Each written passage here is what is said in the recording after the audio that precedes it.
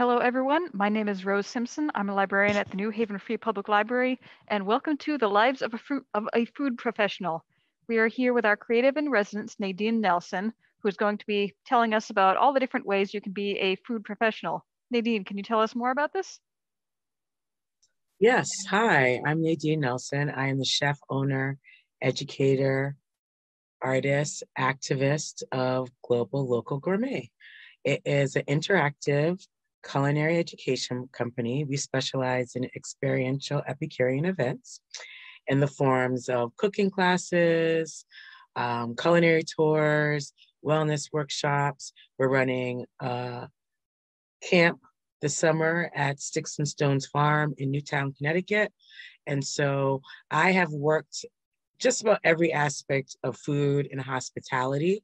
And so I kind of renamed my presentation Adventures in Culinary Artistry, Brand and Revenue Growth with Technology, Marketing, and Alternative Enterprise.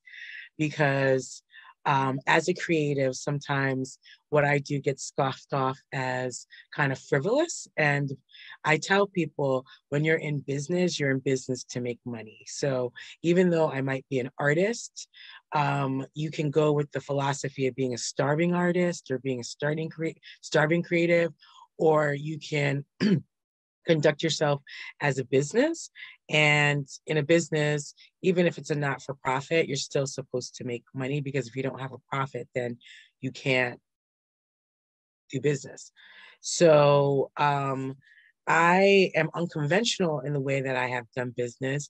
And so this presentation is going to be very kind of unconventional and all over the place, because Julia Child says not to apologize when serving food if something is not as what you want it to be.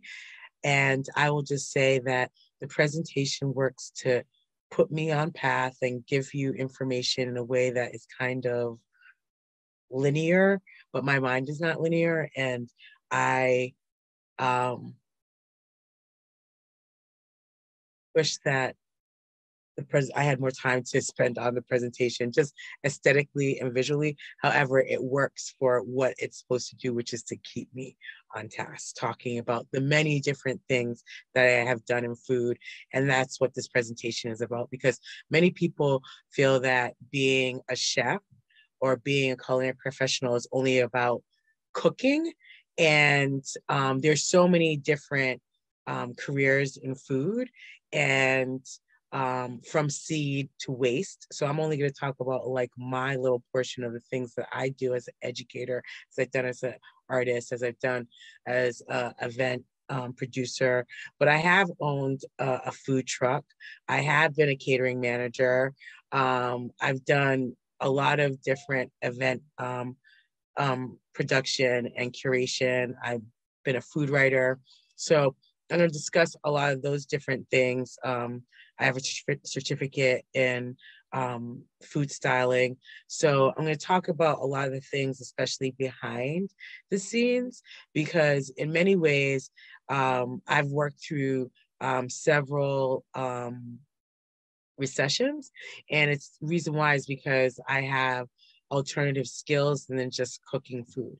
And I did not start my business in regard to just being a chef that you might traditionally or stereotypically just think of as a restaurateur or a caterer or for a food truck. So I've never really done that type of cooking full time. And I'll talk a little bit about my story, interweave that.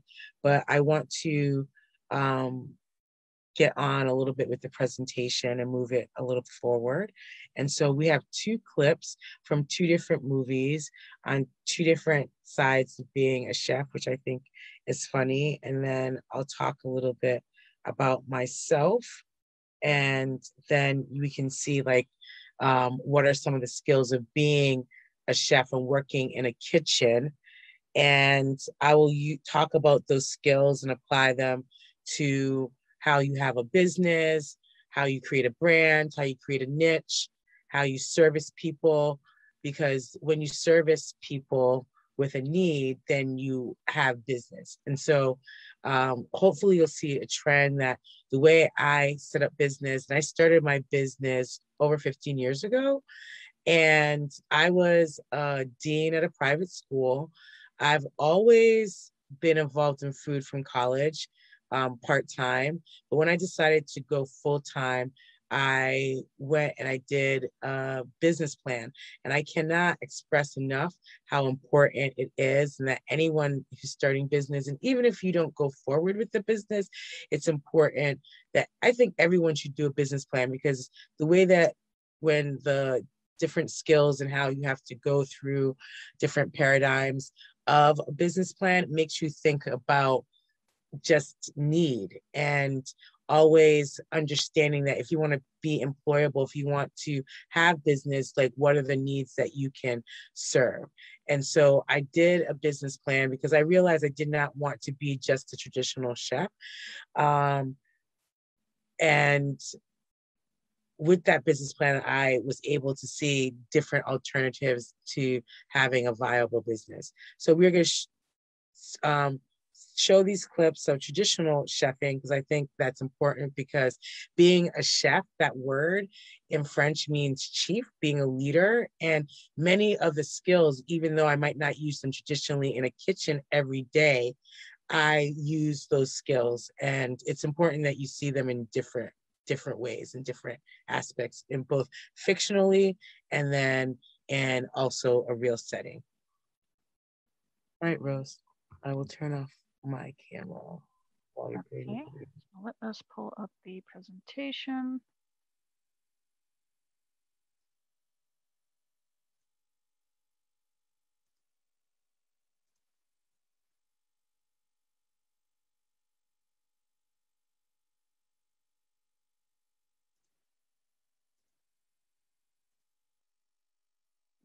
Okay.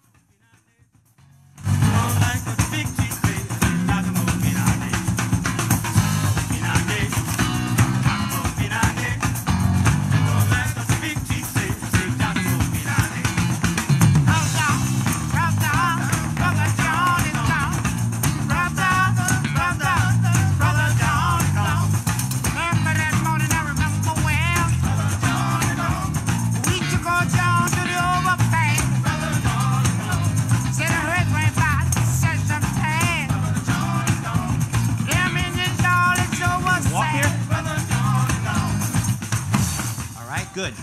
Turn around. Legs out.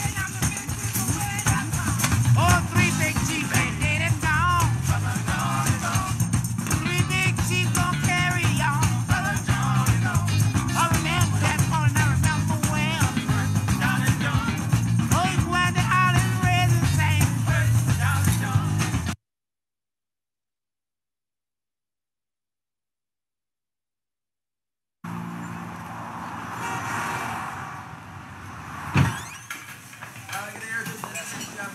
Guy at table 7 said if he wanted it cremated, he wouldn't have asked for it rare. That is rare. Apparently not rare enough. Any rarer to walk out of here and hail a cab. Look, these are ad agency people. They spend a lot of money here. No tantrums tonight. Just fire another one.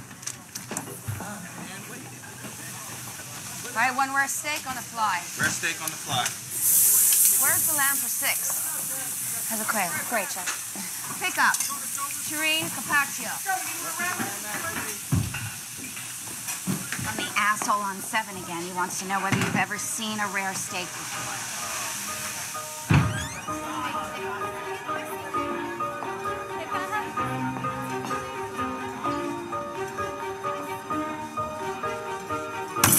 Rare enough for you? Are you out of your mind? Yeah, that's why I'm in therapy. I'm so sorry. I'll get you a new tablecloth. Oh, no, please, let me take care of that. Not bad. That Phelps.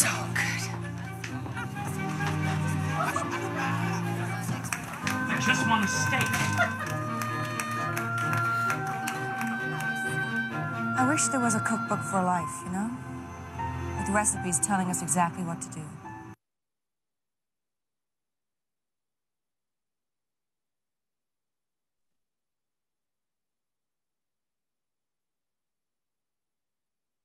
Hi, Rose.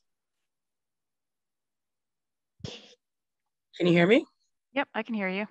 Yeah, so that clip leads into why I do culinary education. And so I saw a need, so I started my business like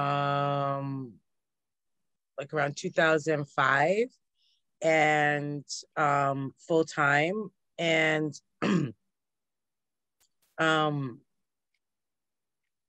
I went to school. I went to Tufts University outside of Boston, in Boston. And I got my teacher certificate, and I was in education before that. I specialized in program planning and training.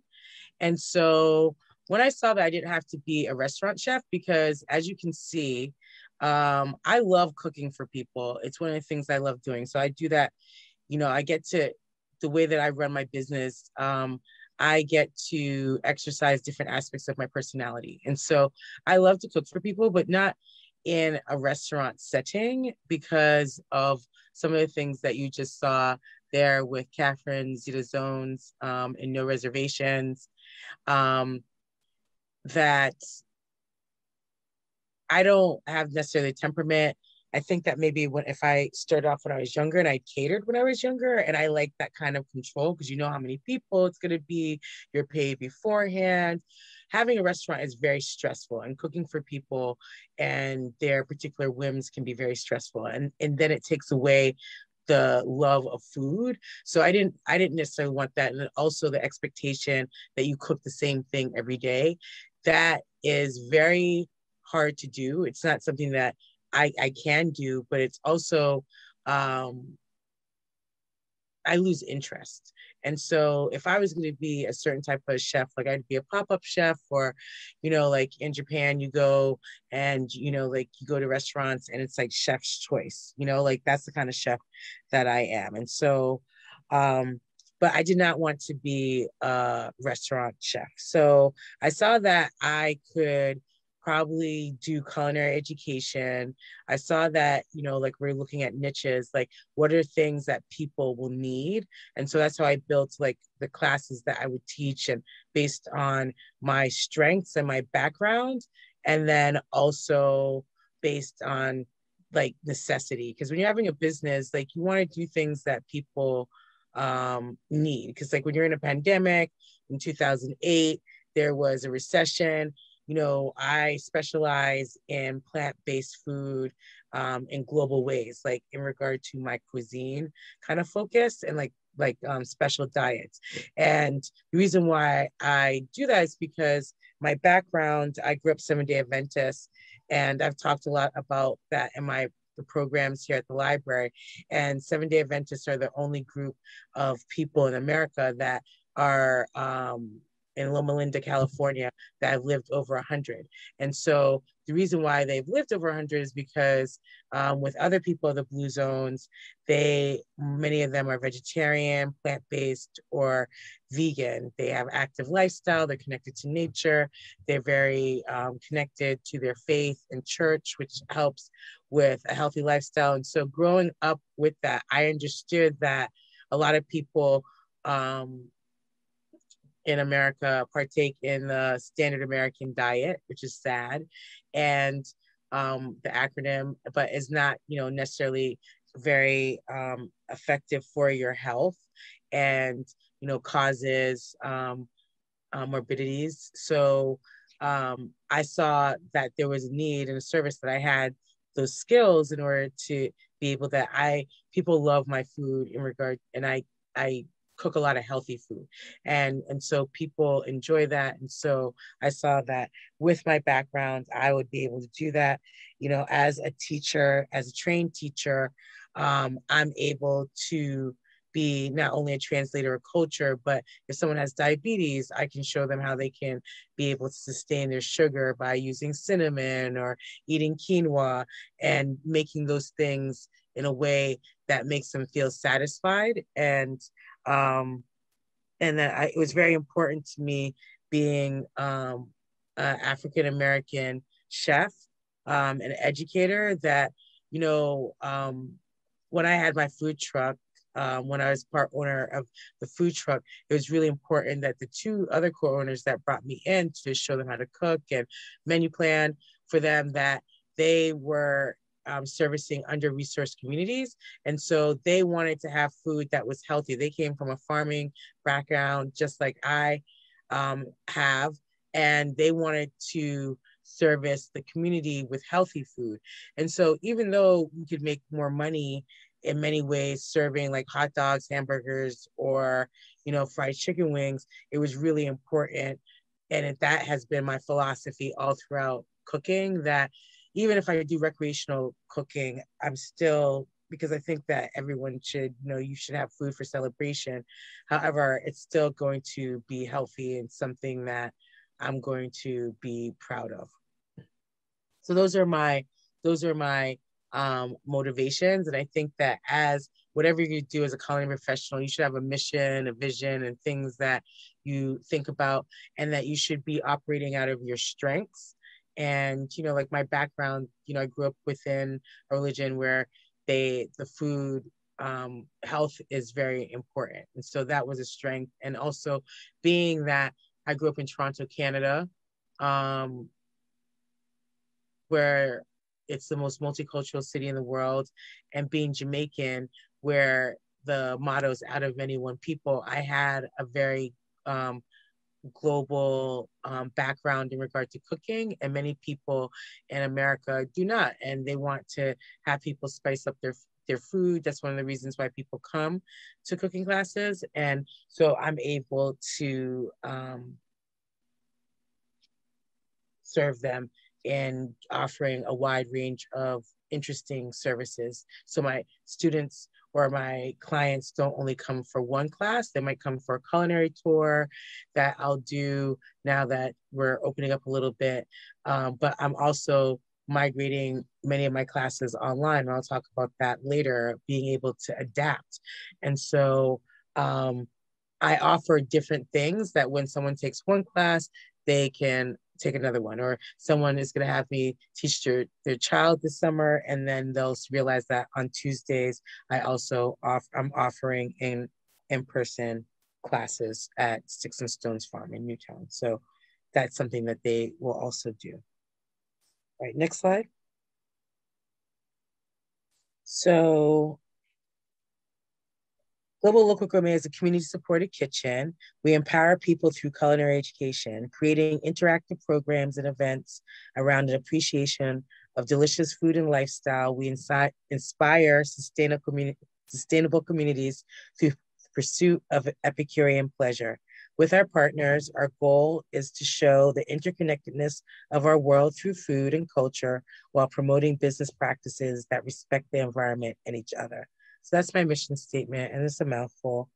And this picture is from Arts and Ideas, and it's from a Nouveau pop-up.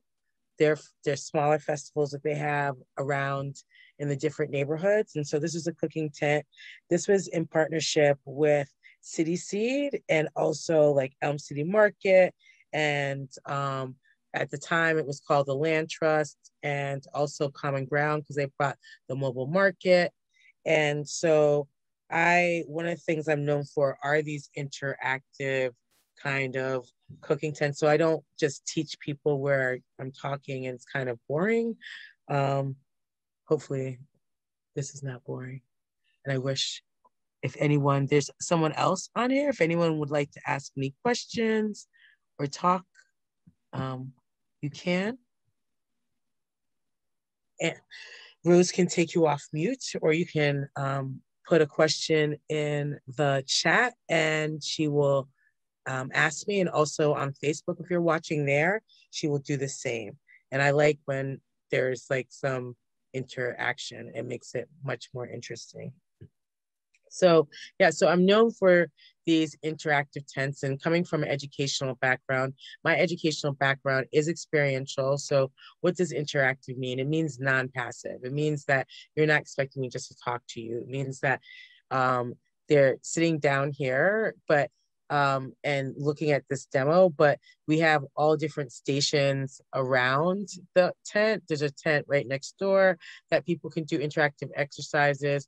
There was another area that was set up for the land trust that kids could make little seedlings and be able to bring them home.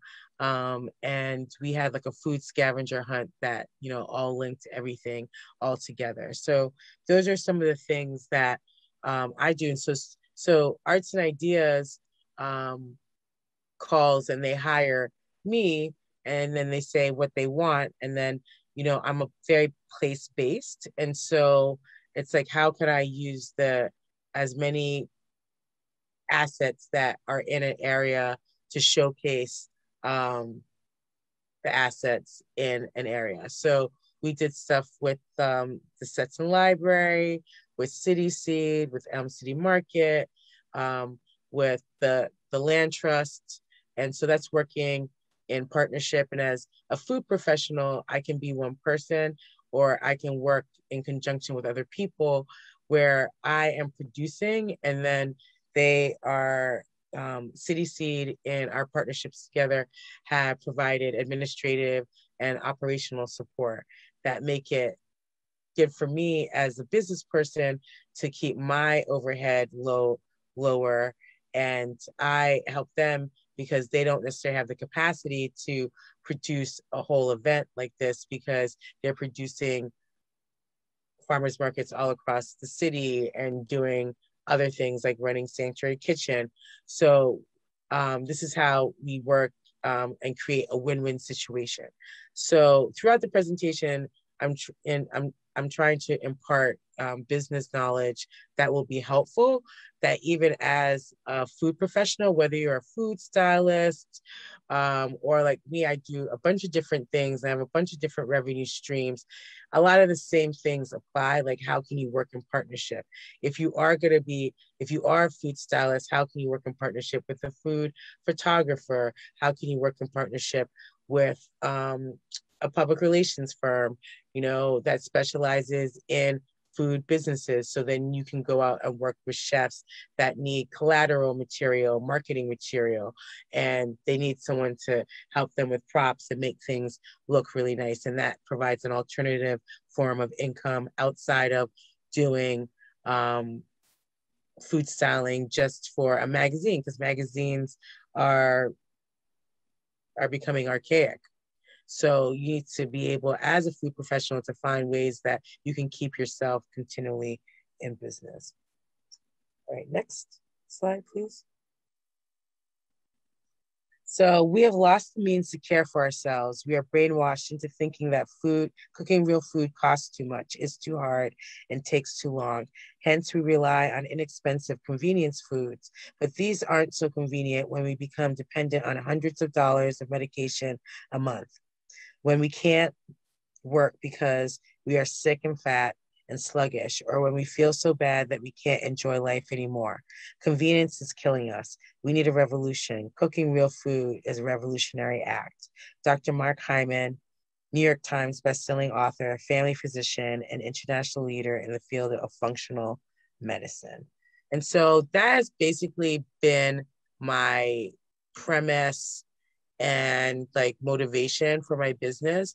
And whether I work in high income zip codes, like Wellesley or Weston or Westport and New Canaan, and teach cooking classes, or I write curriculum for City Seed or Cornell Scott Health, my mission is the same, that I'm trying to get anyone and everyone to cook food for themselves. Because oftentimes we look at food and food access and food insecurity, but then the quality of the food that we eat, we look at it as a class issue. But I'll tell you this, having worked in all different communities, that most people, like, eating healthy food is not a luxury in regard to class, because I can't say that I grew up what I would say is numerically wealthy. However, we always had healthy food. And there's a lot of people that are not wealthy that eat healthy food. And there's a lot of people who are wealthy or have money to eat healthy food and don't eat healthy food. And so my mission is to get people to eat food that will let them live longer, healthier, and more fruitful and joyful lives.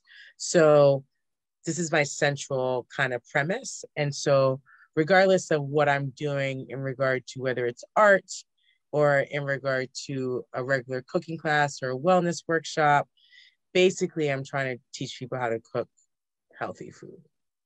Next slide, please. So cooking real food is a revolutionary act. Food is about nourishment and it's fundamental to our existence. As more people do not know how to cook, we have lost the means to care for ourselves. The kitchen is a revolutionary place for people to feel empowered, learn, connect to the environment, share their culture, provide fellowship, build community, and cook up solutions to brainwash thinking that food costs too much, is too hard to grow, takes too long to cook, cuisines of people of color are bad for you. The Mediterranean diet is the only great diet in town. People of color can't liberate themselves and their health because they lack the knowledge. And the best one for last, about food deserts. I will share concrete examples and methodologies that show how cooking and culinary education can advance the food movement and make it even more delicious, inclusive, equitable, and profitable. Okay. So this is when I didn't have enough time to edit stuff. So tools and tactics of a modern day chef. So in this presentation, because I have, it's like one for a farmer, one for a chef. And so either or, like in regard to the thinking, because I have done lots of farm training and chef training. And so I'm asked to present, and I present this presentation to chefs and farmers because many chefs and farmers and food professionals don't think of what they do in a business way.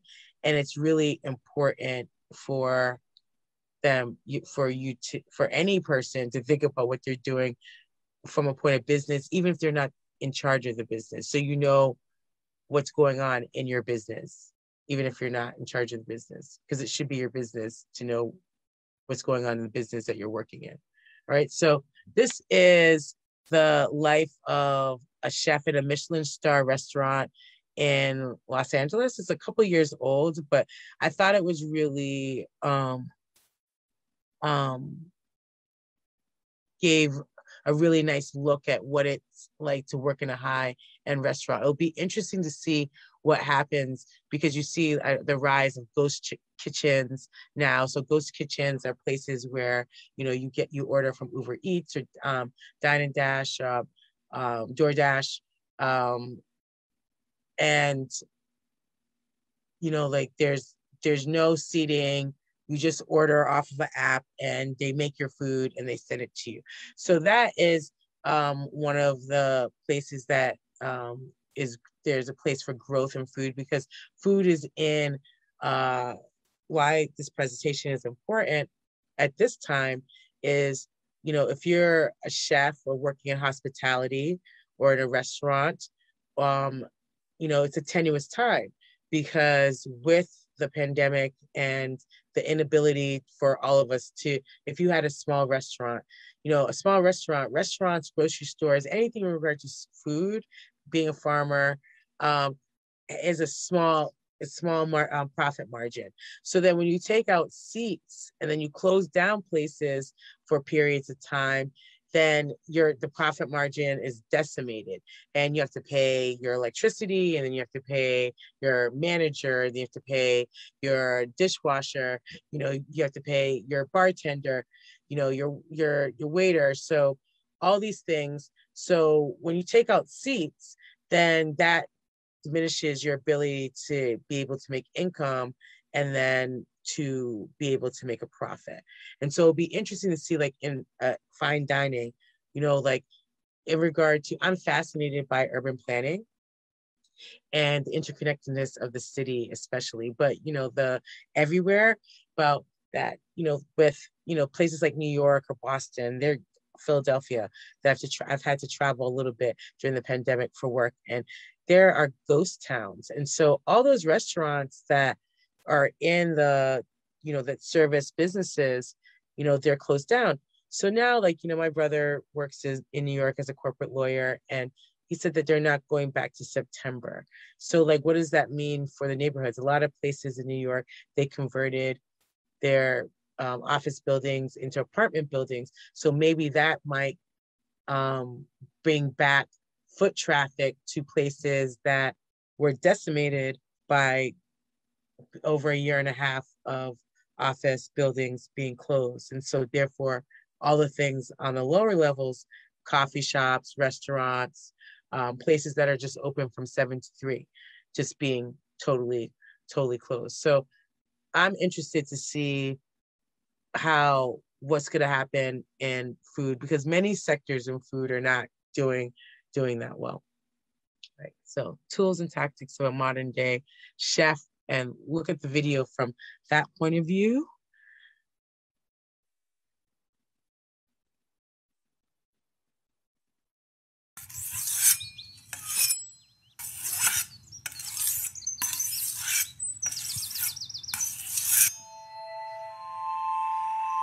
You know what it takes to be a cook in LA? Self-sacrifice.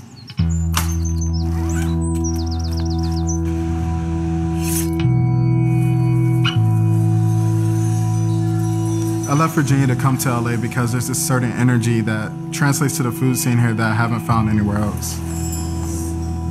I work at Melisse, which is a 2 Michelin star French fine dining restaurant in Santa Monica, California, and it's one of the best restaurants in LA.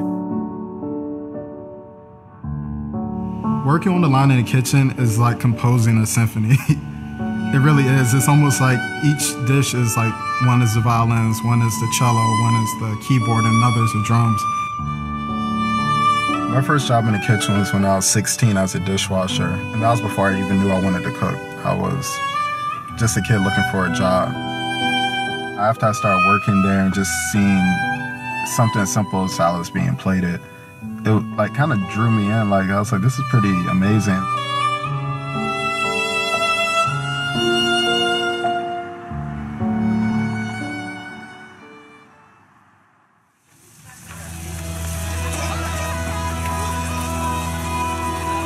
As sous chef at Melisse, I have to go to the farmer's market first thing in the morning, pick up produce, go back to the restaurant, disperse it to the staff, and then we start prepping. We have to get fish deboned, tomatoes concassate, sauces simmering. All this has to be ready before service at 6 o'clock.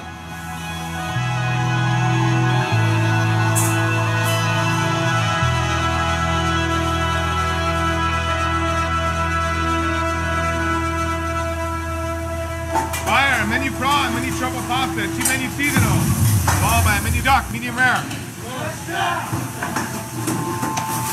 Working in the kitchen is one of the hardest jobs I've had in my life. You're under this like constant stress, and on top of that, you're working long hours, you're on your feet all day, and it's just completely physically and mentally straining, and most people can't handle it. But I love it.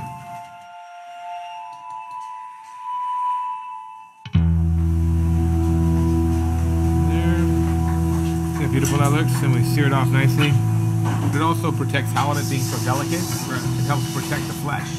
Chef Josiah Citron is one of the most renowned and respected chefs in LA, and it was only natural that I wanted to come work for him.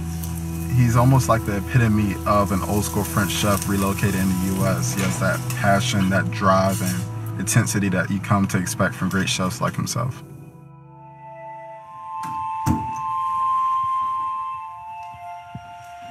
One day I was in the kitchen and I was scrambling eggs, and this memory kicked back to me from my grandmother and how she taught me how to properly scramble eggs when I was a little kid. And she was explaining how you use a spoon to stir it and cook it really gently so that the texture comes out nice. And it's actually like a classical French way of cooking. And I have a Southern grandmother. It was kind of weird. And it was like little moments like that I think back that kind of directed me to cooking that I didn't really realize until now.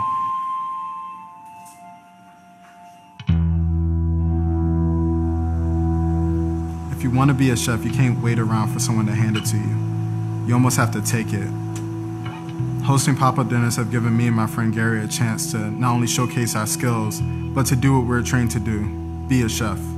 For the oyster dish, I was thinking, right, we have those nice clear bowls. Okay. We'll put the garnish in the middle and then pour the gazpacho so it comes like 2/3 of the way up. I brought a fish tank bubbler, and instead of making foam with the frother, let's do bubbles. You know? And we'll just drop that right on top. Exactly.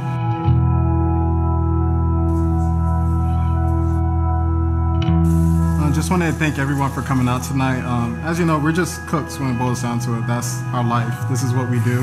This is what we love to do in our free time. We just spent our last few off days preparing this for you and had a lot of fun doing it. So cheers to the night. Thank you, Chef. I always have this sense of satisfaction and almost comfort of knowing that something that I served pleased someone else. And I think that's what most cooks thrive on.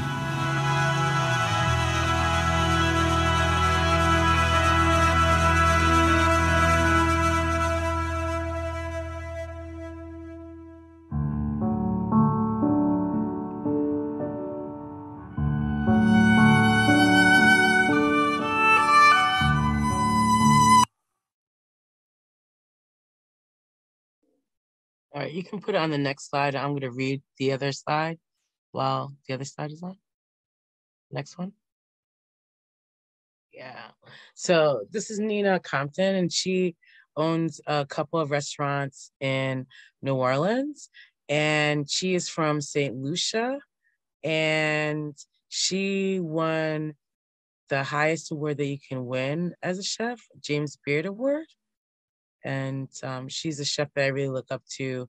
I like her style also of cooking because it truly is Creole and represents New Orleans, which is very Caribbean. And I'm Jamaican, said at the top of the hour. And I do cook from all different types of food. However, of course, you're gonna root for a woman, a Black woman, and a person from the Caribbean.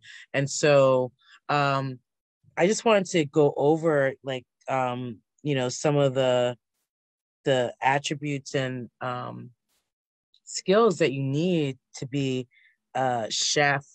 And, especially if you're going to own a chef business, own a restaurant or a food truck, a catering company, meal planning, whatever you have to do accounting, when you own your own business, like people glorify it. And I don't like to poo-poo it either, because I don't, when people want to have a business, I always want to share or, give them encouragement, because it is a very hard thing. Many times you're working by yourself, and even when you're working other people, you're working by you it's like you're working by yourself. It can feel like that.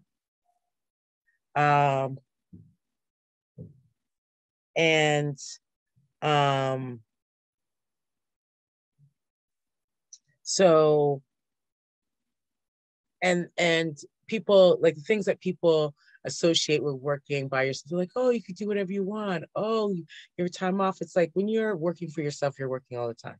I've been working 7 days a week, and I'm not complaining, and I'm glad for the work. And this is the thing, like when you have different skills, and when a pandemic happens and I don't have a restaurant, however, I did have a whole bunch of events that were scheduled, because last year my daughter is older, and I was going to go out and start doing events. So the way that I started my business as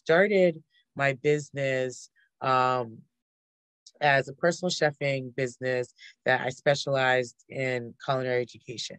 So I did do some personal chefing, and so personal chefing and so some of the, in regard to the presentation is going all over the place, which in regard to, I'm telling you my story, and so it might not be linear.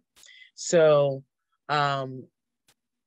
in regard to personal chefing, the reason why I wanted to be a personal chef is that I could go into people's homes and I could cook for them, and you don't need a catering certificate. And so that made it easier, because in regard to Boston having a catering certificate, you need a kitchen. It's so hard to have a kitchen in a place like Boston or New York. And so when I first started out, you didn't have kitchens in which you could, that were so, and even now it's not easy to have access to a catering kitchen. It really isn't, because even if you have access to the kitchen might not be the best kitchen in the world. So so it was a way around that. And then also for the volume of people that I like to cook for, I don't like to cook for a lot of people. I like to cook between, like to keep it from 24 to 100. A sweet spot is maybe 50. But I like to manage that, because then I don't have to depend on a lot of other people. And in the restaurant industry, as you can see across the nation, they're having hiring issues because of different hiring practices that are kind of archaic and that need to be really reconsidered. When I was a waitress over 30 years ago, my salary was $2 and something cents, 17 cents, I think. I used to wait every like 3 months to cash my checks, because my checks were like $24 for the weekend. And so, like we really need to look at that, how we pay,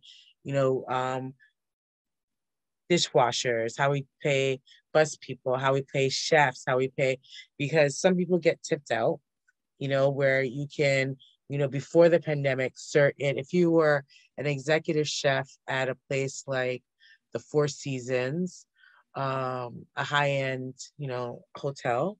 And I say hotel because they have the money for benefits and all that kind of stuff.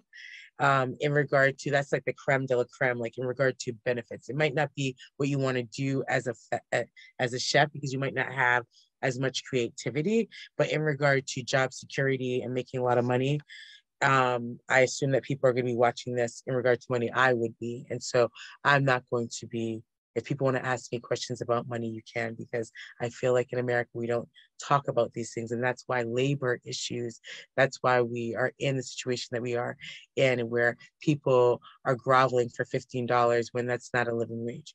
So in regard to being an executive chef, like in a place like the Four Seasons or a restaurant group, you can make 90 to 100 and something $1,000 with a percentage of the profits, and then have a good benefit package, because your benefits in regard to having dental and medical and time off and professional development, that is something that you should want in. And so that comes like where my background being an educator, I was always an educator administrator. I had my summers off. So it's like going and having my own business, like where you have no days off. It's quite interesting. And so if you're going to work for an establishment as a chef, these are some of the things that you might want to consider and negotiate. So being a head chef, especially, things, budgeting, you're in charge of the whole kitchen. And so the kitchen is, divided up into different stations. And so you might I loved garde manger. Garde manger is the salad station, hors d'oeuvres, sausages, like vinaigrettes and sauces, stuff like that. So it's like kind of like making food pretty, because you also do the garnishes and stuff like that. And I like that kind of stuff. I like making condiments. That's what you do in garde manger. But then, you might have in a restaurant a fry station, you might have a meat station, depending on what quality of restaurant is. If it's high end, you might have a meat station, and dessert station and people a sauce station, different stations like that. It's like the French system. Or, you know, like if you're just a casual restaurant, you might have like a salad station, a fry station, and people take care of the grill, you know, like that. And so in regard to being a chef, I love cooking for people, but the idea of standing up on my feet for 12 hours and only getting between $11 and $15, $17 an hour, that's why I never went into chefing. Because when I went to Hampton Hall and college preparatory school. So when I was going to school, you didn't think about going to chef school. Like if you want, you know, you didn't think about that, you know. Now, you know, you think about the CIA and they have business programs and they have different aspects of hospitality and all of that. But, you know, when I was going to school, you only thought about being a restaurant chef or kind of a catering chef. And so those are two things I as I said at the top of the hour, that my skill set, I did not want to be able to do. So I'm looking at this list of different skills. So it's like communication, catering, commitment to quality, consistency, control labor costs, first aid, flexibility, food preparation, menu planning, marketing, measurements, interpersonal skills. That's very important, interpersonal skills, because many chefs, like one of the reasons why people don't want to talk about not only the low wage in the kitchen, but the atmosphere that one creates in the kitchen. So in my personal chefing, I thought about, like, when I first started in doing this business plan, like what were ways in which to make money. And so I looked at, in regard to Boston, where I was living at the time, which were the high money districts, zip codes, because I wanted to create a business where people had disposable income. So if there was, and I wasn't trying to be fatalistic, but these are things that you might want to think about, you know, in regard to 1-year plan, 5-year plan, 10-year plan, you know, like, you know, we go through cycles through the economy. And so I wanted to create a business where, you know, it was out of necessity. And so a lot of people who did cooking classes just based on a particular culture, or they marketed for just recreation. Like when the 2008 recession happened, they were not able to sustain themselves. But because I was already I saw that vegan, vegetarian, like when I did a class like that in Boston, I do a class vegan gourmet. So it's just seasonal, so it can change all year round, but it always sells out, you know, and I do more plant-based and the cultures that are more plant-based. And so, and then also about budgeting. And so when the 2008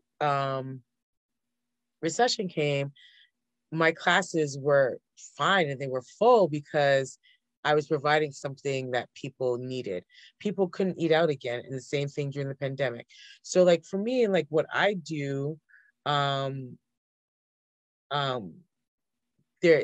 has been a need, you know. So I write curriculum as a teacher. I train people. So program planning and training, like train the trainer, and then curriculum planning. Those are things that I do kind of behind the scenes that I can always kind of get paid for. So I'm now working with a nonprofit in Kansas City and also one in Woodbridge, Connecticut. And they are cost sharing, like writing a curriculum or program that they'll both share. So because I have that background, I can stay employed, but also because I'm able to negotiate deals where other people will be like, oh, I don't have this money. Well, have you thought about working with this nonprofit, who would also like my services, and then licensing out my curriculum, because I'm not selling it outright unless they want to give big bucks for those things. So negotiation, these skills that you need: presentation, problem solving, food safety handling, you know, like you have to be able to do that. A sense of humor, social media, the ability to team build, to be a team player, to train people, multitasking. So these are all these different skills that are in a chef a food professional, and I didn't even read all of them because I don't want to be that boring. But knife skills, ordering, budgeting, being able to impart passion, all those different things. There's so many different skills that we kind of take for granted, and we're paying people $11 an hour, and you're supposed to do all those things and handle a knife and fire too. Okay, next slide, please. So this is a farmer one, and so I did the one that before the list based on this, and many farmers, just like many chefs, like they're not on Instagram, they don't have a website, and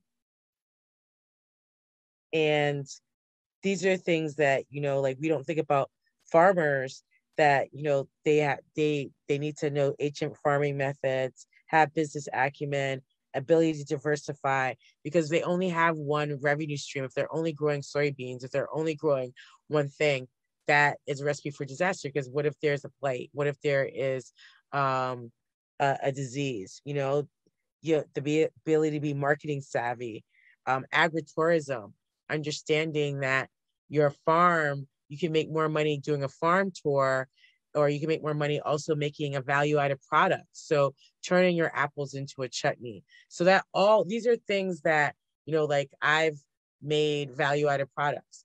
And so a value-added product is taking a raw ingredient and making it into something. And just like accessories, a value-added product, a milk farmer, which is like milk farmers are in crisis because so many people are not drinking milk. They're drinking oat milk or almond milk or soy milk, some other alternative milk, because so many people are lactose intolerant, or it causes inflammation for many people. So what can you do as a milk farmer? You can make cheese, you can make ice cream, you can make yogurt. So that milk that is $3.99 a gallon then becomes $24.99 a pound when you convert it into a high-end cheese. So you have like Jasper Hill cheese in Vermont, in which I've studied farming at Sterling College, and I was lucky enough to go see their cheese cave, which is like breaking into the CIA. You have to go in, you have to write, you have to put all this stuff on so you don't contaminate their cheese, because their cheese is so expensive.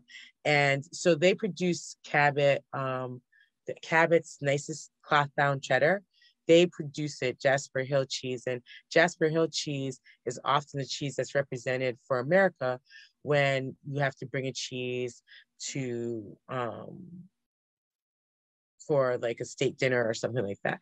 And so that's just an example about how, in regard to being a food professional, what are the things that you should learn how to do, how to be able to maximize how much money you can make from whatever you are making. So these are all the kind of skills that, it's not just about, okay, well, I make a really good thing. You can make that good thing, but if you don't get on Instagram or know how to be able to use SMS marketing, which is like being able to text marketing and all that kind of stuff, or, have a newsletter, or know how to be able to delegate to someone to be able to do that and be able to find it at a low cost, then you're probably not going to be able to stay in business. Next slide, please. So whether it's farm goals or chef goals, is this going to be, your, in regard to being a food professional, is this going to be your hobby or your lifestyle? Or is this going to, be something that you're doing full time? And, you depend on this to pay your child's school fee and your insurance and your mortgage and your car note. So it takes a different kind of tenacity and problem solving and looking at how you can create different multiple streams of incomes. And so you have to look at not only your farm resources, but what are the resources that you have within yourself, within your, at your accessibility. So, I might not have my own kitchen, but I got the City Seed Kitchen, for instance, by using marketing. And my friend from high school worked at IKEA and said, oh, you're doing some really good work with City Seed. Oh, we want to get, give them a kitchen, and so that's using, marketing and your savvy to, I might not be able to have access to something, but for my personal self, but I'll be able to have access through my affiliation through City Seed. So that's one of the things that, like, what are the resources, what are the assets that you have?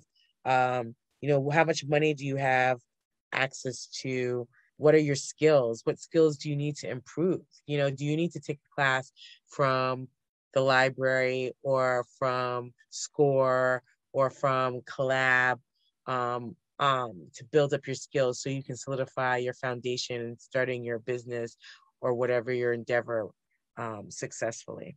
And, what kind of enterprise do you want to be able, or enterprises? Because I have multiple different things that I'll do, that I'll talk about a little later. Next slide. Well, I guess I'm going to talk about it right now. So what is a brand? So a brand is not the mark or logo, the product, the service, the company. A brand is a set of attributes that exist in the heart and mind of the consumer. And so I think that I asked like maybe 6 weeks ago, what do people think about me and my business? And they thought of me and my business as, like creative. That was like a big word. I did a word cloud. I should have put it in here actually. And they thought of me as an educator, and they thought of me as, I think, like a person who brings people together, and a connector, and that's definitely what my business is. So there's Global Local Gourmet, under the umbrella of the cooking classes. For the adults, it's Kitchen Oasis. And then for the kids, it's Kids Kitchen Oasis. And we kind of, in all areas, kind of specialize in interdisciplinary approach to teaching cooking. So it's not straight ahead just doing demos or a cooking class. And I'll show you a little bit later. And like the interactive cooking tent is kind of an example of that. Oh, thank you, Miss Williams. So Stir the Pot is my civic endeavor, one of my civic endeavors. And that came out of my work with the being chair of the New Haven Food Policy Council, and my idea of cooking and food education group, of a interactive and fun meeting where we learn and from each other, is where we come together at the beginning of the meeting, cook. So we break down barriers and learn from each other, listen to a speaker around food around New Haven. So it could be a restaurateur, it could be someone talking about school lunch, it could be a farmer.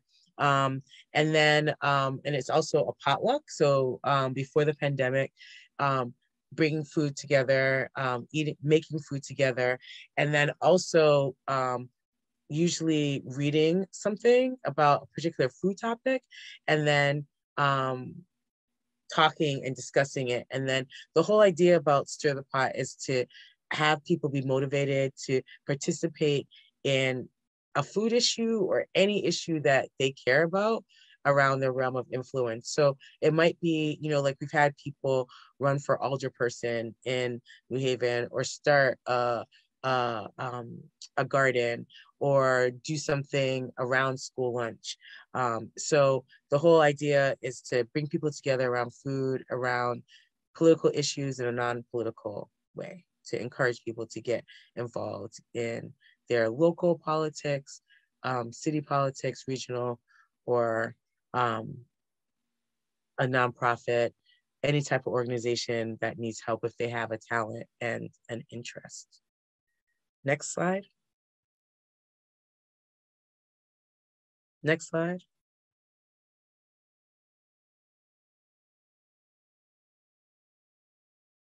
Okay, So what is a brand identity, who you really are, how you are perceived, and that is what your brand is. So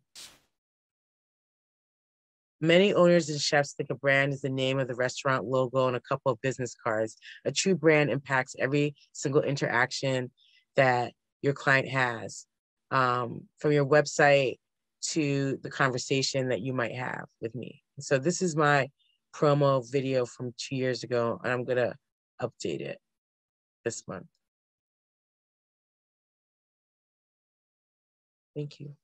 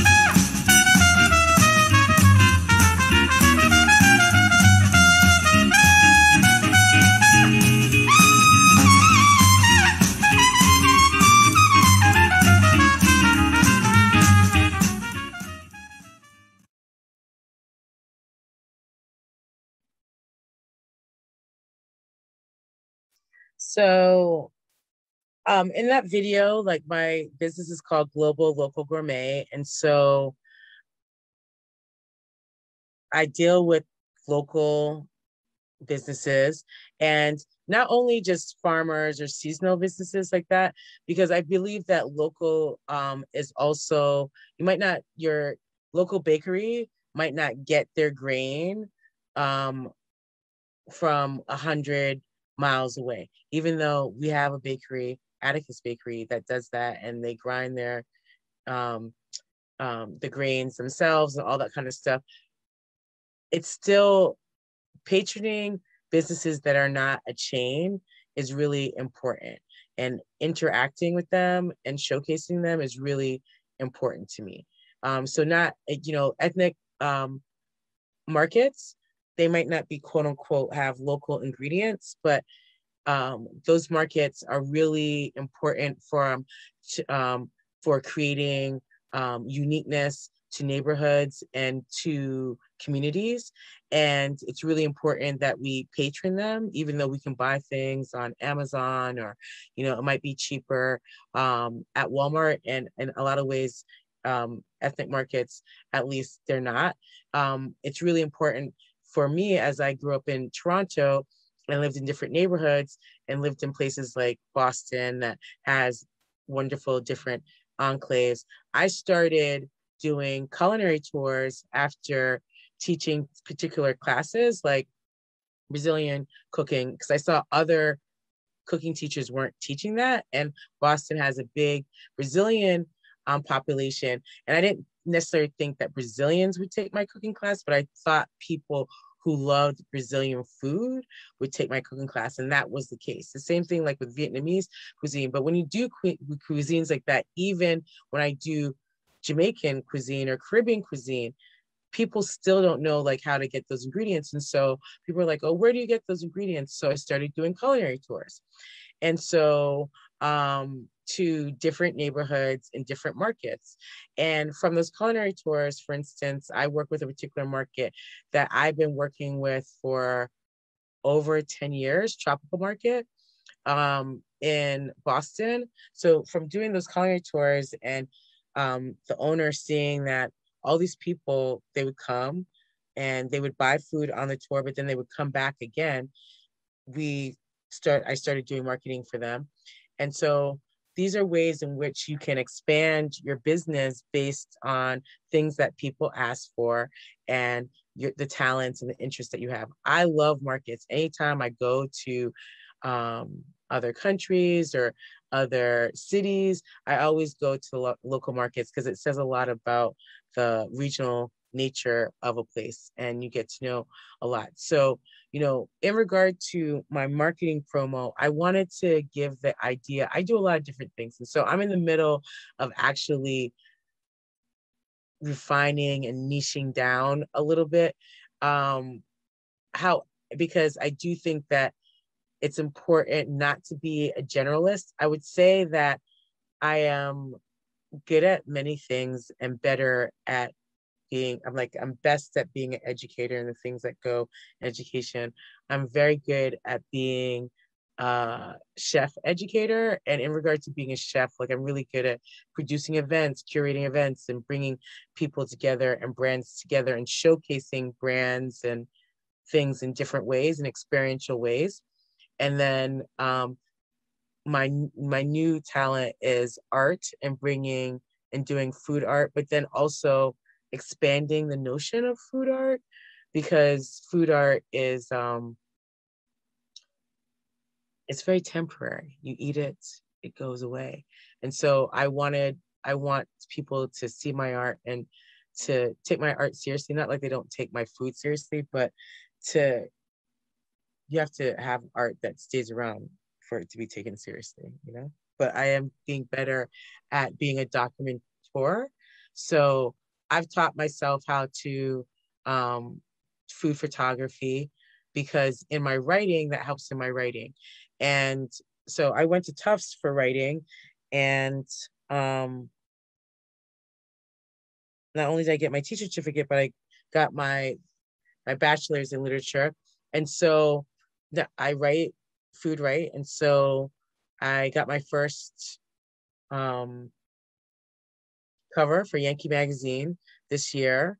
And I write in regard to, I'm going to go through it fast, Rose.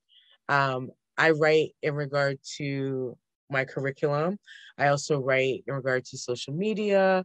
I write recipe write.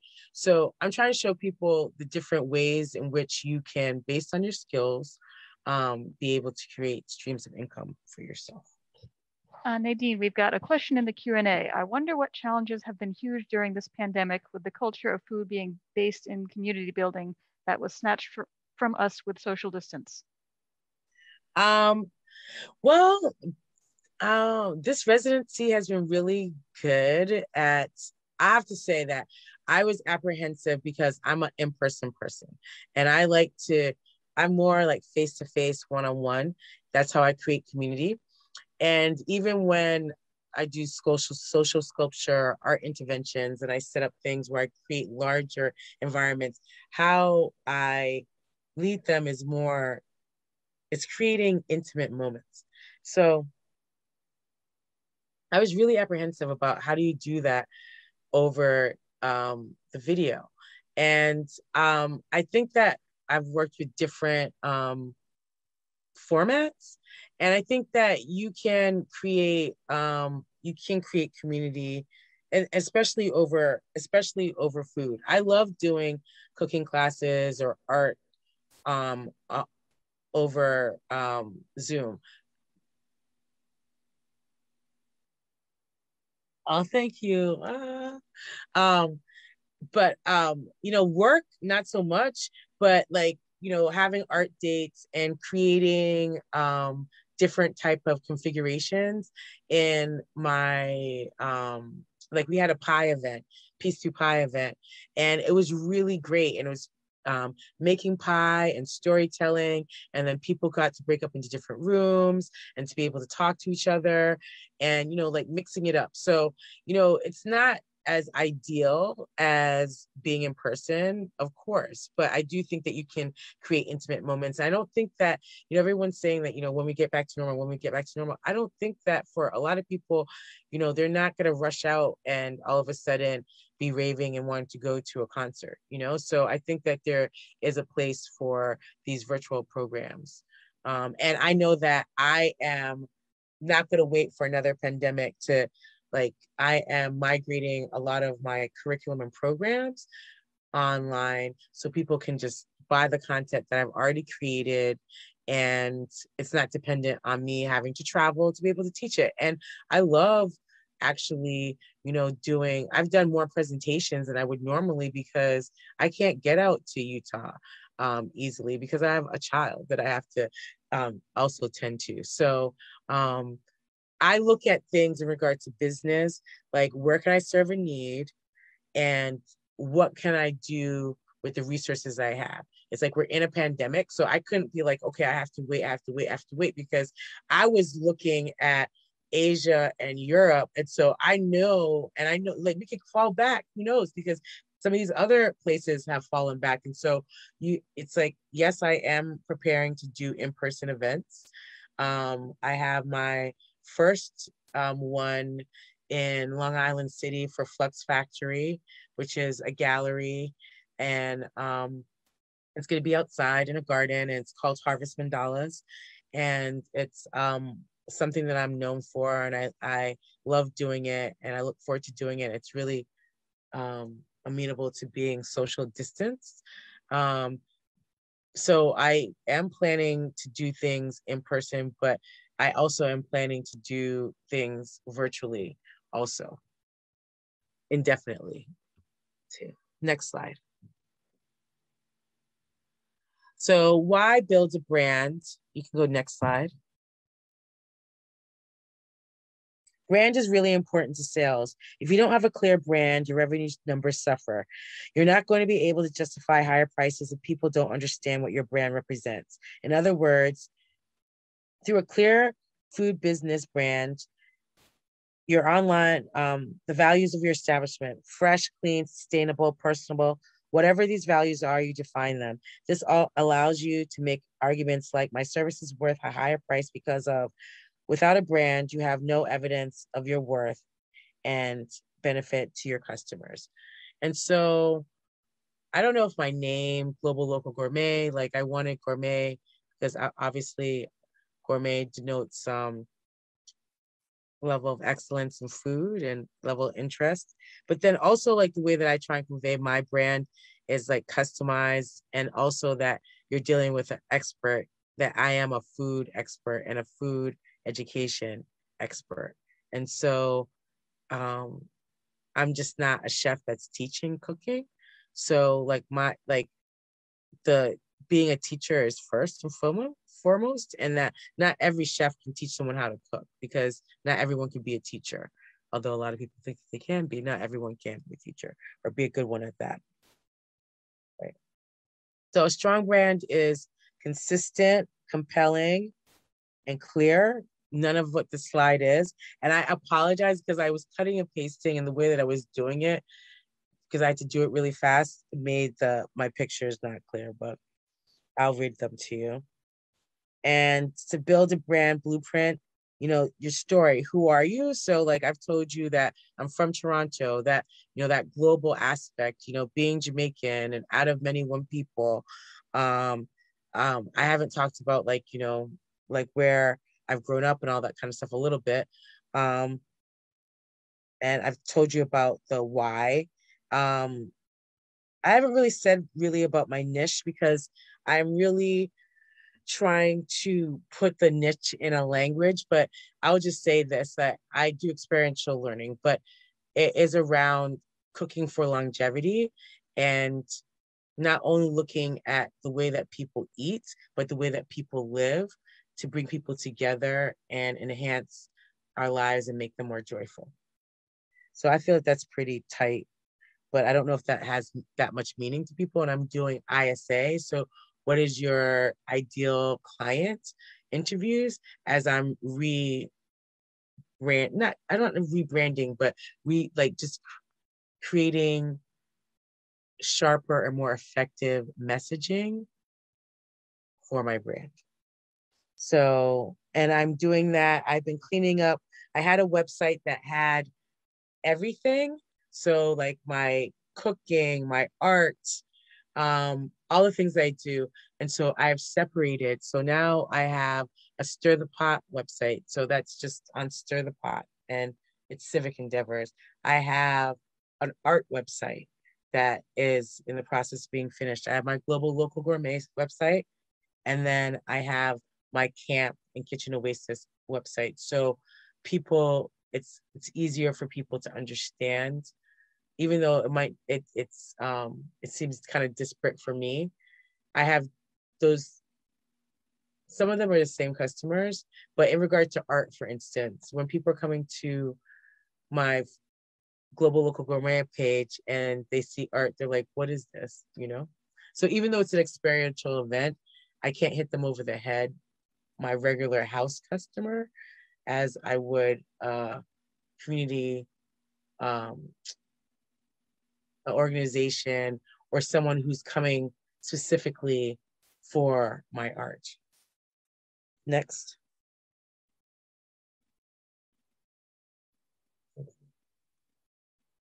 Next slide.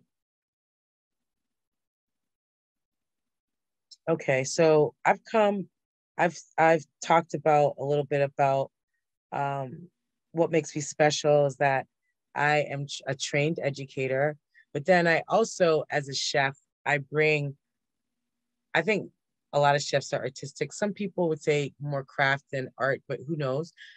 But, you know, I bring an artistic element and I bring an experiential element. And so you're always going to be engaged. And I think that by being engaged, you have a good time, and it is an experience that a lot of people want to return to and they tell people about. Next slide.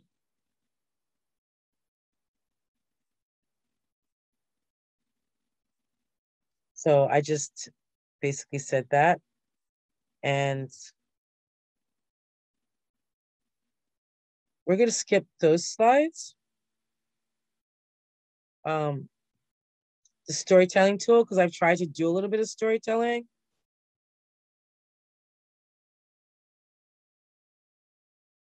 All right, let's go to social sculpture. So these are different aspects of, this is like what makes me special. All right, so I'm starting off with this, and then we're gonna go to like different careers in food, you know. So social sculpture, schools, faith communities, hospitals, and organizations can be instrumental in growing fresh food and educating people about sustainable food. Bryant Terry. So Bryant Terry is a well-known vegan African-American chef. He just got his own publishing print company, which is amazing. Congratulations. And he mixes food and art. He curates food-related art programs for the San Francisco Museum of Modern Art. And he's been doing that for 2 years. And so my social sculpture, these are 2 pictures. The one on top is at Yale, and it is activation that I do called Public Kitchen that started in Boston, Massachusetts. And then the second picture is in Fairhaven, and is part of Arts and Ideas, their pop-ups there. And it's another exercise that I do called What's on Your Plate, where people draw what they eat, and then that becomes a means by we're drawing to talk about healthy food. So it's not, I don't want to lecture people about healthy food, and then we don't say like, well, this is healthy food. We talk about like, there's questions like that allow people to come to their own understanding for themselves. And so especially when we do this with adults, it's like, you know, oh, what do you like about what you eat? What would you like to change about what you like to eat? What would you like to learn more about eating? And so then that can lead people to create their own meaning without having judgment about people, about how people eat, because I try and do things that is culturally relevant, culturally competent, and culturally humble.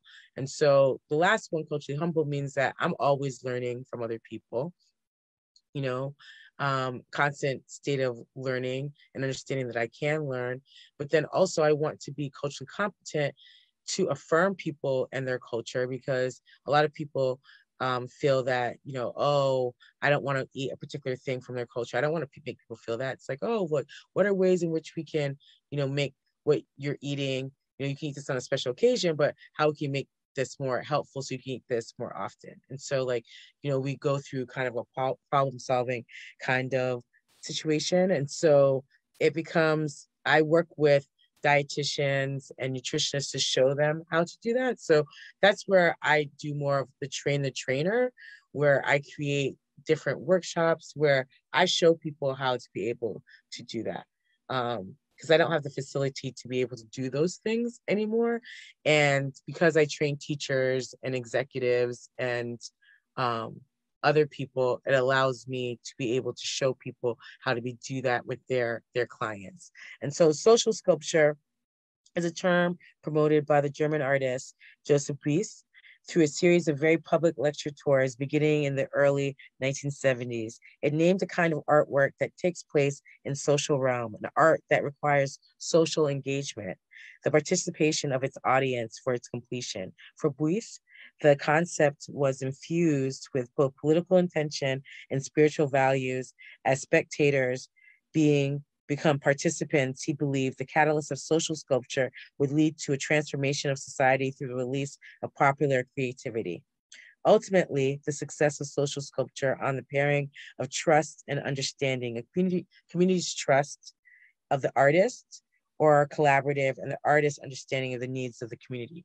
And so I always say that things that I do, regardless of like when CDC hires me to do a curriculum, that it's place-based. And so I talk to the people of the community that they're going to serve and make sure that I have the trust of the people to create something that they're going to want and that they can see themselves reflected in themselves. And the same thing when I set up these type of exercises, I try and create that kind of trust and that social engagement that creates joy, that creates learning, that creates understanding, empathy, compassion. Those are like some of my overarching themes. Abundance. Next slide, please. An art intervention. By definition, an art intervention is the interaction with a previously existing artwork, audience, or space. In recent years, this form of conceptual and performance art has become particularly popular, I need to edit this, inherent playfulness about them as they encourage viewers or the audience to interact with the work and with those around them experiencing the intervention. These art installations and experiential learning happenings alter their physical environment and make people see things in a new way. And so this is in Fairhaven at the pop-up tent. And this is, it's kind of like I set up like a gallery. It's like a food museum, like a mini food museum. And so you can make a food journal. There is a really great exhibit that is online, but they send you pictures that you can use and to facilitate conversation, called the Lexicon of Sustainability. So I'm not only trying to feed people nourishment, but like to teach people about the environment, but like, should I compost? Like, why is that important? And so the Lexicon of Sustainability is all around for people to engage in. And then also there's information from the different food organizations so people can find out, how do you grow a garden? And where's the farmer's market? Oh, do you know that if you're on EBT that it's bounty bucks? So I create those environments for those kind of conversations to be able to happen. Regenerative placemaking. So regenerative design is a system-based approach which advocates developing place-based strategies with a focus on enhancing fruitful relationships between the key principles and needs of ecosystems and society within their global context. In particular, it aims to enhance the regeneration of resources in society and improve quality of life through reconceptualization, our role with ecosystems and resource cycles. Regenerative design introduces the ecological design at least two additional streams: the science or art of place and the science of living systems. Regeneration is far more than simple renewal or restoration. Definitions of the word regenerate include 3 concepts. A radical change for the better, creation of a new spirit, returning energy to the source. I am so sorry.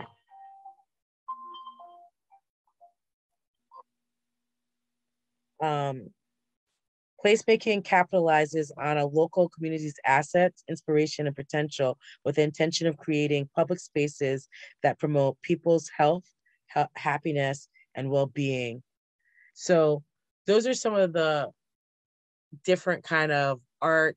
Regeneration is also, I'm using regenerative placemaking as a concept, but regeneration is a concept within farming and gardening, also known as permaculture, kind of synonymous. Placemaking is, some people look at it as a good thing, some people look at it as a bad thing, because a lot of people can look at it as, I'm just gonna say the good things. So this is the two pictures are at Art Space. This was an activation where it's called Vagaries of the Common.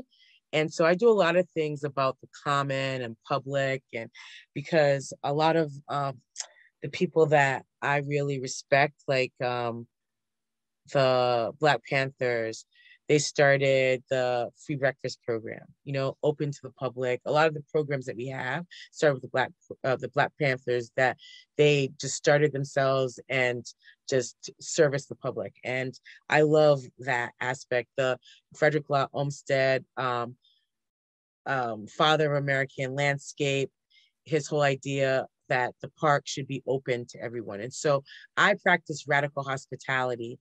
And so, you know, if you come to my event and you don't have money, like it's like, I'm not going to turn you down per se. It's like, you know, who listens to this? We don't know. So it'll be interesting. It's like, well, do you know that Nadine doesn't turn down people? But I don't know if I would, you know, like in the sense of the way that I was raised. So radical hospitality comes from the Christian religion kind of term. And you know, many Christians, I don't practice it in that way, but I'm just giving context. Many Christians don't practice radical hospitality. That's what, you know, Jesus practiced, like, you know, like feeding anyone and making people, regardless of who they are, feel comfortable.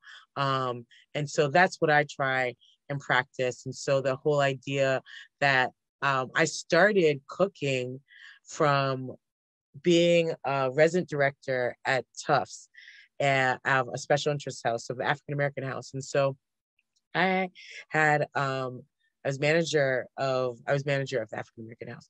And so I had control with the other fellow manager of the kitchen.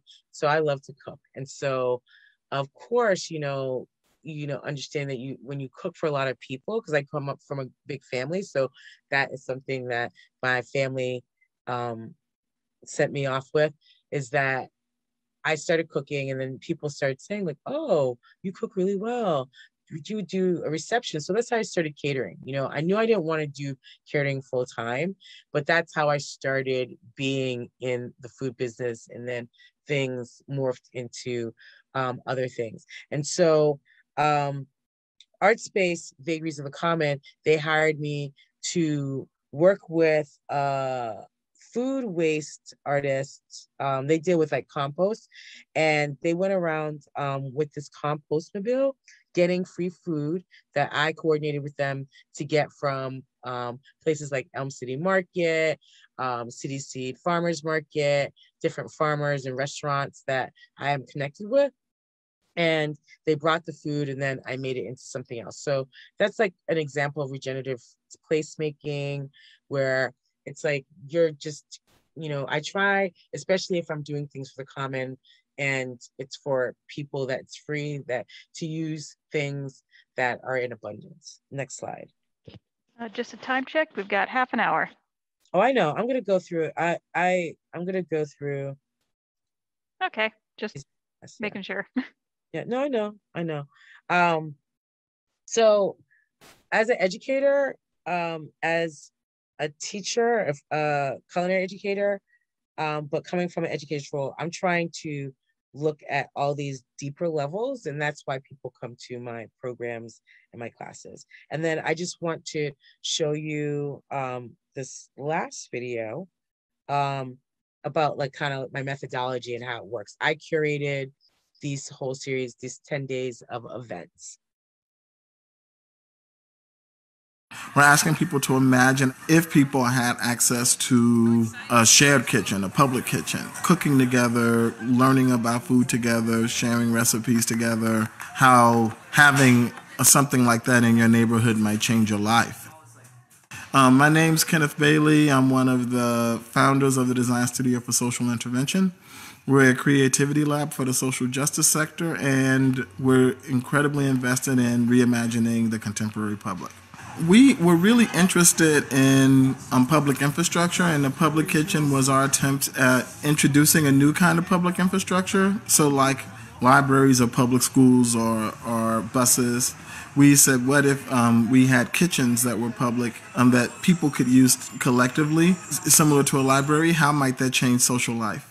So we did a 10-day installation in Upham's Corner that explored that.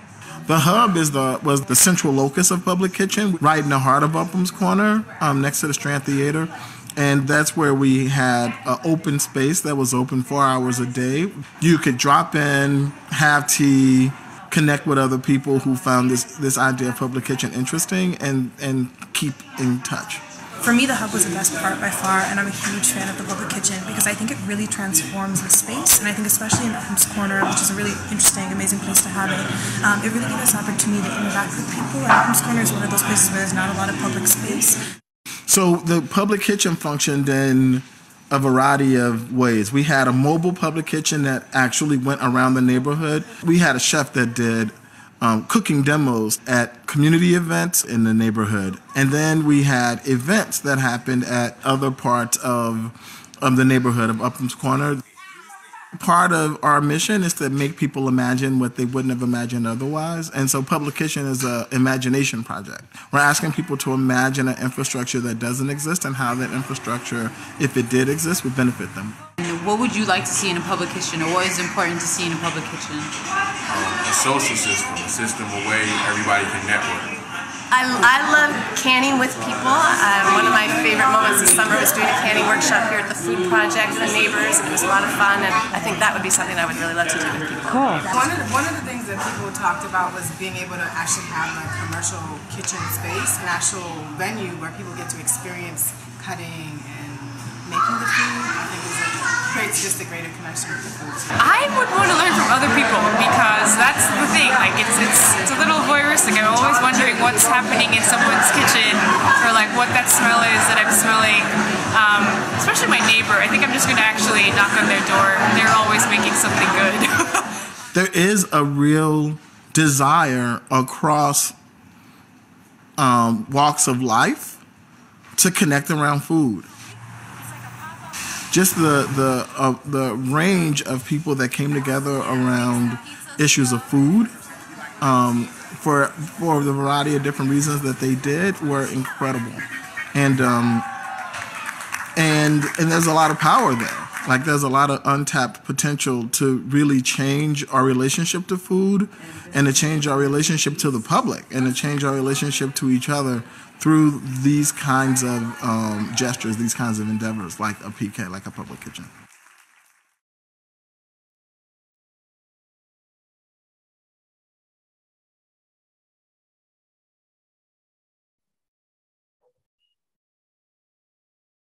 All right, so this is Harvest Mandalas. So as an artist, I know a lot of people probably ask, like, how do I get paid? So this is by Art Space, commissioned me to do this. And so this is at the Ely House.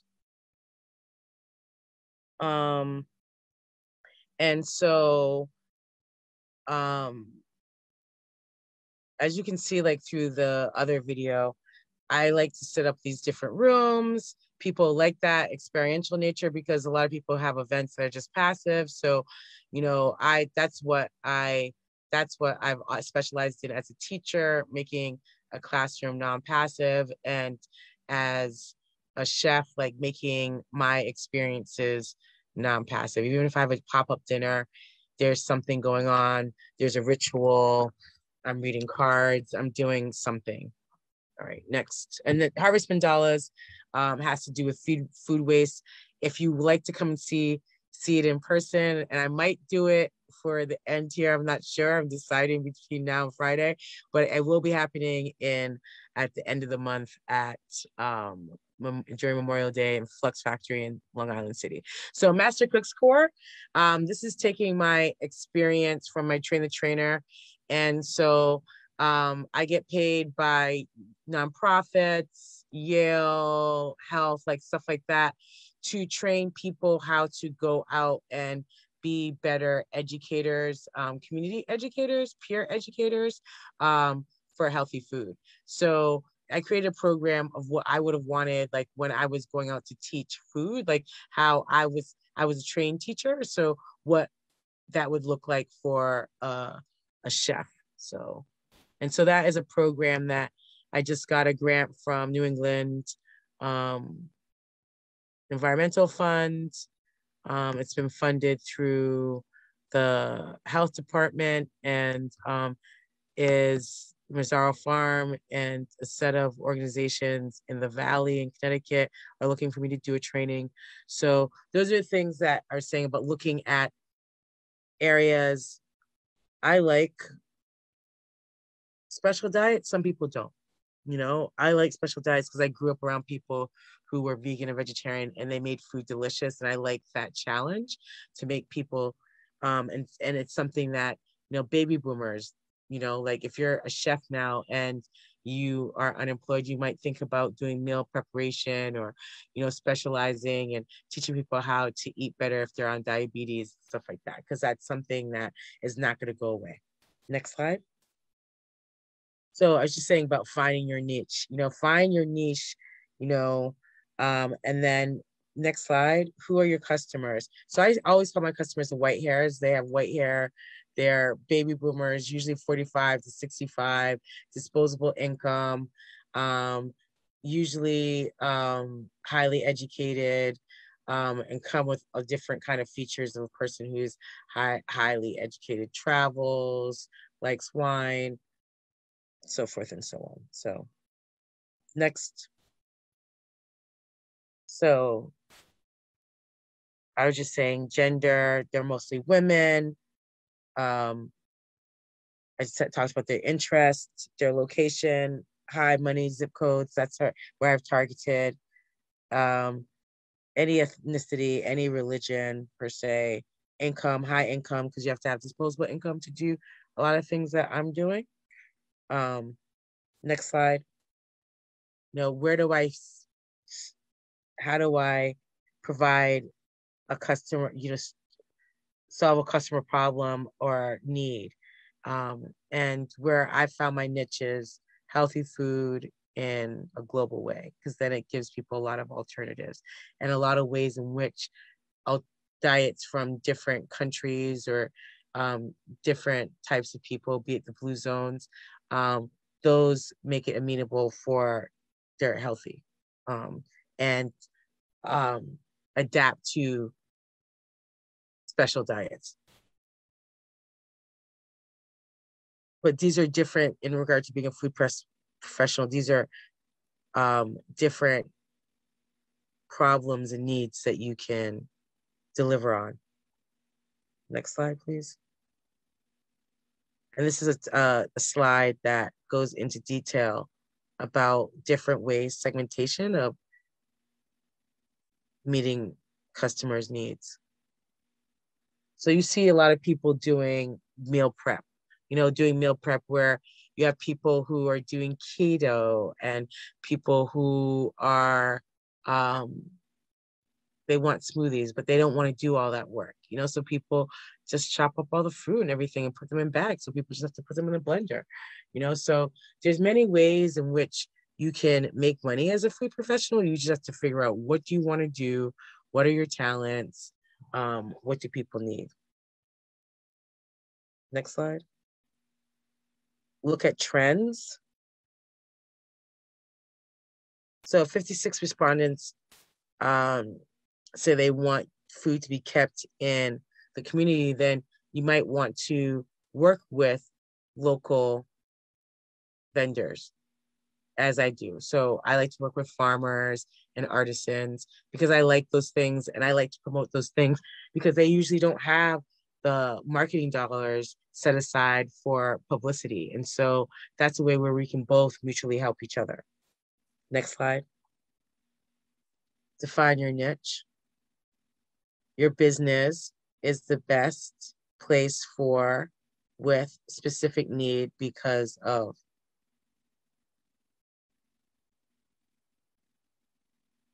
So 85% of new products and services fail because people don't know what their customers need. So it's really important to do market research and do your own interviews, either individually or groups of people based on your customers. Cooking is an art and patience a virtue. Careful shopping, fresh ingredients, and an unhurried approach are nearly all that you need. There is one more thing, love. Love for food and love for those you invite to your table. With a combination of these things, you can be an artist, not perhaps in the representational style of Dutch master, but rather like Gauguin, the naive, or Van Gogh, the impressionist. Plates or pictures of sunshine, tastes of happiness and love, Keith Floyd, and A Feast of Floyd. And so that's another one of my philosophies, to approach food as art, the art of play, the art of preparation, the art of gathering, the art of making. So how is your philosophy? And so I just have here about social media, and I'm just gonna have Rose go through this really fast, but about sharing, how you share your story. So I share my story on Facebook. That is where I like, I also do Instagram, and there's Twitter, there is Snapchat, there's TikTok, there's YouTube, there's so many different places, and how I try, and we're gonna do another workshop at the end of the month called Fundraising is Fundraising, and I'll talk a little bit more about how you get your story out about fundraising. Is about doing things that are newsworthy, so I've always thought about, when I'm doing something, like, what is something that is different than someone else, because people are more inclined to do that, and also what is something that is newsworthy. Next slide. And so people know all about this. This is like from another presentation, that for chefs and farmers that don't do this. So I think that a lot of people know how to do this, so. Can you go all the way down to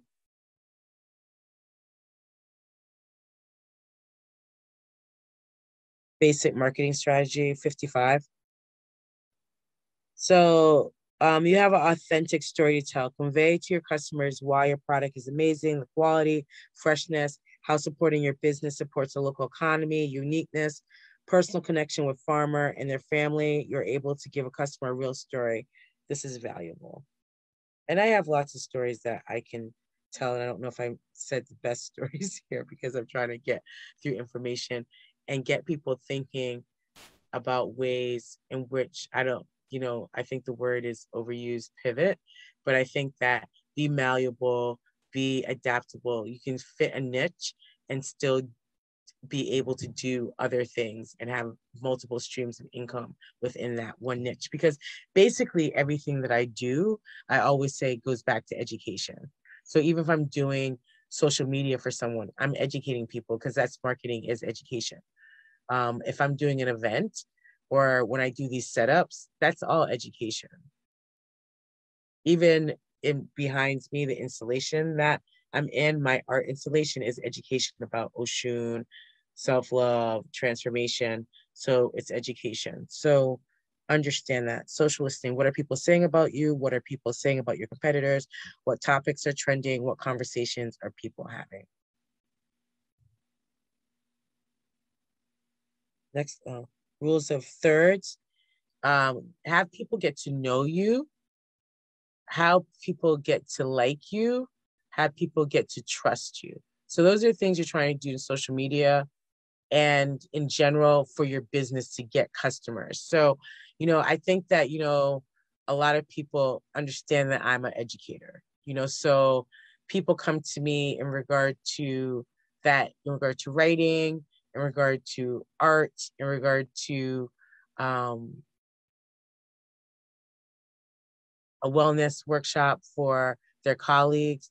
People understand that at this, I might do different things in food, but at my central, I'm an educator doing education. And I'm just, as my daughter says, a fun educator. Next slide. So we're gonna go all the way to personal chef. So we said about a personal chef. Personal chef is a chef who is hired by different clients and prepares meals in clients' homes, kitchens based on their needs and preferences. You can specialize in special diets. You can specialize in, big families. You can specialize in just meal planning or just shopping. There's personal chefs that just do that. A personal chef should do 5.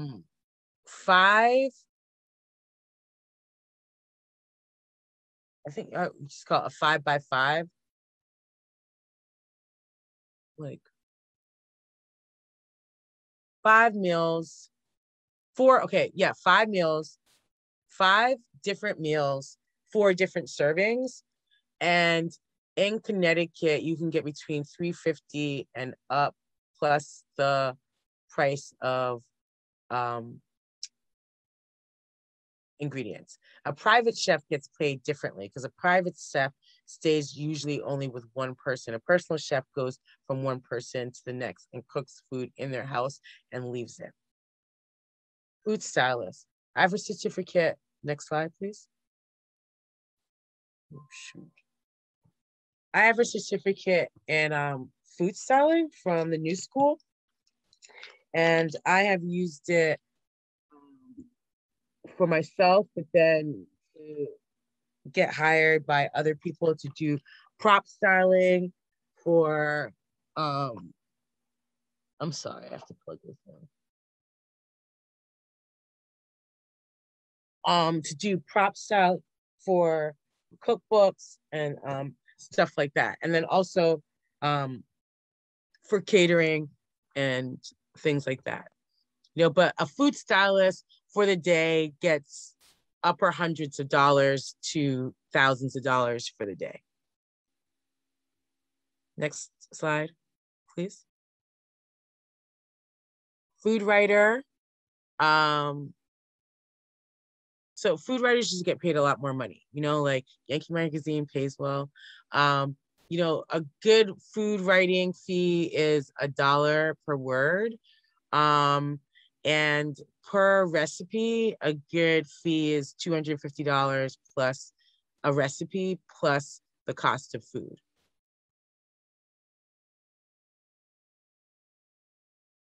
And this is not a food blogger, which is different, because a food blogger usually, next slide, please, makes their money through advertising, and like paid promotion and stuff like that. So food event producer or curator. So I got paid to go down to Jamaican Epicurean Escape, and also I've done things in Tobago Jazz Festival, Jamaica Jazz Festival, and I've gone around the country and done different events or produced different events. And so in this, like for this, I helped them with marketing. They wanted to get people from Europe and America, and I also helped them with talent. And so like a lot of times I might, work for the Boston Jerk Festival and I curate talent for them. I'll get all the judges and all the chefs and do all that kind of stuff. So it depends on, who the client is. I might be my own client where I'll do my own events. So yeah. Next slide. So with the food events, you can get paid. If I do my events myself, I cut the middleman out. Sometimes I do things with a nonprofit where I'll get a percentage and I'll get the higher percentage because I do the majority of the work, but it's a win-win because they don't have the capacity to do their regular business and plan an event. So it's a win-win for them to be able to hire me, and then they can either give me a fee or usually I'll work with a percentage. Okay, food truck owner. Food truck owner is, I was hired by Fresh Food Generation. They're still in business, which is great, even through the pandemic. And they've been in business probably like 5 years. And this is in Boston. And I was hired to do their menu planning and train them to cook on a food truck and to be able to create menu items that be able to, work here and all that kind of stuff and how to be able to make a profit. And they asked me to be a part owner, and I was for probably a year. I never worked on the truck or anything like that. I just, so I'm just showing people different ways in which, you can be an owner and just receive money. You can be part of a restaurant group. You don't have to be the person that is cooking and, being hired as a consultant and then getting part ownership was great, for the time that was there. But being a food truck owner, it's very hard. It's high volume. And yeah. So next slide, please. Culinary educator. And so, so food truck makes,